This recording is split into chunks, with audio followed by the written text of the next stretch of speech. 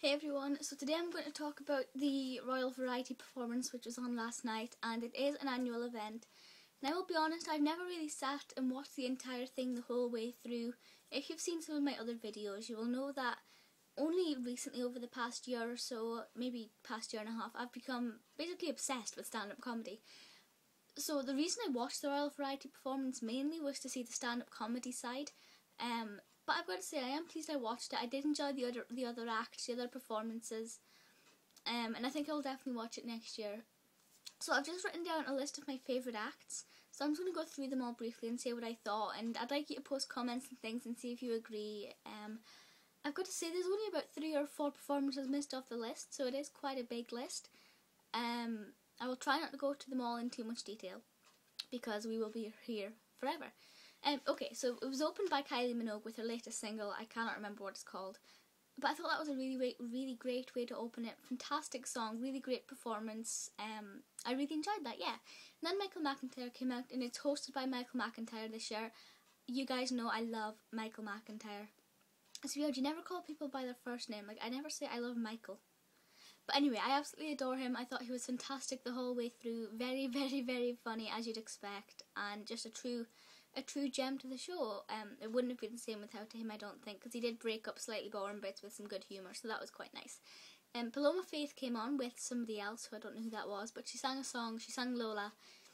Really good performance. I adore Paloma completely, so that was really quite enjoyable. And then Spellbound came on. Of course, Spellbound were the winners of this year's Britain's Got Talent, and the thing about Britain's Got Talent, the prize for the show is to get to perform at the Royal Variety performance. Which, let's be honest, I think most of the people who entered don't really care about the Royal Variety performance.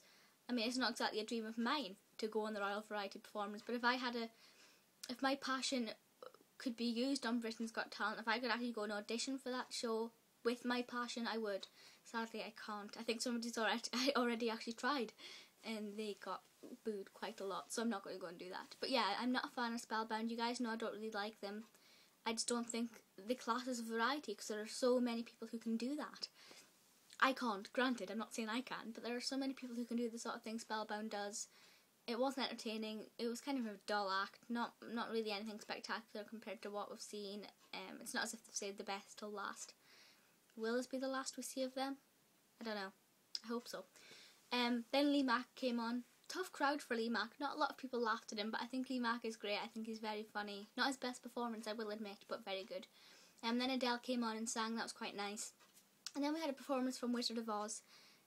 The kids section of it was really cute, because I love seeing kids getting really passionate and involved in drama and creative activities and things, so that was great. Especially the key ones were really talented. Then Danielle came out as Dorothy and sang and things, and that was beautiful. Really well done. Really nice. Really good. Really nice to watch. And then after that, N-Dubs came on. I'm like, that's a really weird segue between the two. But yeah, so N-Dubs, I do like N-Dubs. Not their biggest fan, but I like their music, so that was quite enjoyable, and I could put up with that. Then Russell Watson came on with some ballet dancers. The ballet dancers were distracting. I wasn't paying attention to what he was singing. Again, not a bad performance. It's obviously there to mix up the taste, but again, you've gone from Wizard of Oz to N-Dubs to Russell Watson. I'm like, it doesn't quite work, does it? But it helps it break it up and sort of makes it less boring for people who maybe don't like one thing and then like the rest. So that was okay. And then we had Sarah Milken came on, and when they said it's Sarah Milken, I was like, yay! Because I absolutely love Sarah. I think she is fantastic, very funny. Even my mum laughed at her last night. Well, laughed with her last night, and my mum's not a stand-up comedy fan, so that really does tell you a lot about Sarah. She is fantastic. And then Susan Boyle came out and sang Perfect Day. Susan Boyle, you guys might know as a person, I'm not a fan. I don't dislike her, I just don't like her. You know, I wouldn't necessarily go and go up to her in the street and speak to her if I saw her and walked past. But I like her songs, I like her voice, and I like Perfect Day, so that performance was beautiful. And then Jack Whitehall came out, and again that was really nice because he's really funny. And then Cheryl Cole came on, and she sang The Flood. And it dawned on me at that point that her song's called The Flood, and so is Take That song. But yeah, so that was really great to see Cheryl there. Yeah. Then Daniel Whiston, I think his name is, came out and did ice skating, and we actually spotted that they weren't ice skates on his shoes, rightly so, because there wasn't going to be an ice rink on the stage, but they were rollerblades made to look like ice skates, which I thought was a bit of a con, but I mean it's still impressive what he did and still really entertaining, and I can't wait for the next Dancing on Ice either. And then Mickey Flanagan came out. In fact, the thing about the Chicken Kids, a lot of his material is recycled. It's still funny. But if you've seen it, like if you've watched the clips a few times online and you've seen it quite a bit, it gets a little bit tedious because you're thinking, I know exactly what's going to come next. But it's still quite entertaining. Then there was a performance from Les Mis. Never seen Les Mis, don't really care about it, don't really want to see it now either. The performance was about 10 minutes long, longer than the finale bit, which I will talk about when I get to that. That was too long. So that was probably the only bad thing about it. I mean, there were performances I didn't really enjoy, but Les Mis took the biscuit with this one. Didn't like it. Then John Bishop came out. I'm not the biggest fan of John Bishop because John Bishop's, whatever the TV programme he did ages ago about Britain, really dampened my spirits for him as a comedian because it was not funny at all. But it was okay.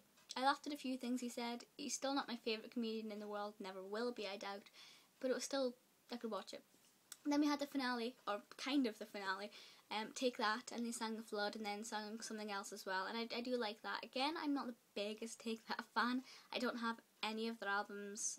I'm not going to buy any of their albums. I don't care about their concert. I don't care about watching their interviews or things. And I'm not a big Robbie fan either. I'm not a fan of Robbie at all. But I did like the performance. I do like the songs, and that was enjoyable, and I think a really good way to end the show. Obviously, I'm not an original Take That fan, so for me it doesn't have a sentiment. The whole Take That or Back Together with Robbie thing to me is like, so. But I've got to think of it as, it's like if the Spice Girls were to get back together, all 5 of them again. Yes, I know they did it 3 years ago, but that didn't work. But if they were to get back together and really actually meant that they were staying together again, I suppose it's that sort of thing for original Take That fans. I'm guessing. As I said, I don't know. I'm not them. I can't really relate to them in that sense. But I think if the Spice Girls were to get back together, that would make a darn good finale for the show. A lot of people might disagree with that because I know a lot of people are not like fans of them now after their last reunion because they were kind of rubbish.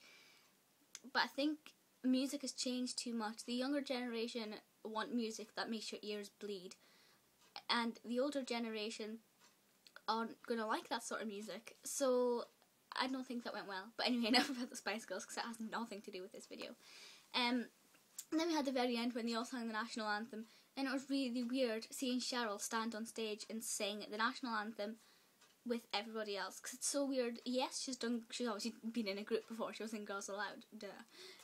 But it's just weird seeing her sing, but not being able to hear her sing, because obviously you couldn't really single out any voice because there's so many of them on stage, the folk in the audience, all singing that. Yes. So that was great, and then it turned out the voiceover was Tom Baker. I am so bad at spotting Tom Baker's voiceover. As the Doctor, I've only seen him in a few things, but I'm well aware of what he sounds like now from Little Britain, because I love Little Britain. But then it came up in the credits, voiceover Tom Baker. I was like, is it? I mean, if it said voiceover David Tennant and I hadn't noticed that, I probably would have went and like jumped off of a bridge or something because I'd feel like such a bad person. So I'm not too annoyed that I didn't know it was Tom Baker, but I'm still a little bit like I should have got that. But he's everywhere. It's like if it's not Peter Dixon, it's Tom Baker. It's going to be one of the two voiceovering something. But yeah, so there's my sort of brief overview on the Royal Variety. This year it was Charles and Camilla. So I imagine next year it'll be the Queen, which I think would be quite interesting. I always think that most of the acts don't really appeal to the Queen or any of the royal family. You know, you don't expect them to laugh at these jokes like Michael McIntyre. You'd never expect them to go and sit through a Michael McIntyre performance, would you? So I don't really understand the whole concept of the Royal Variety, apart from the fact that it's for charity, as they keep going on about. But yeah, there we go. So please feel free to leave comments and things and let me know your thoughts. I will probably do another Royal Variety performance video next year. I hope Michael McIntyre's in it again next year. I hope Cheryl Cole will be in it again. I think she will be, providing that her career doesn't flop, providing she stays in the UK.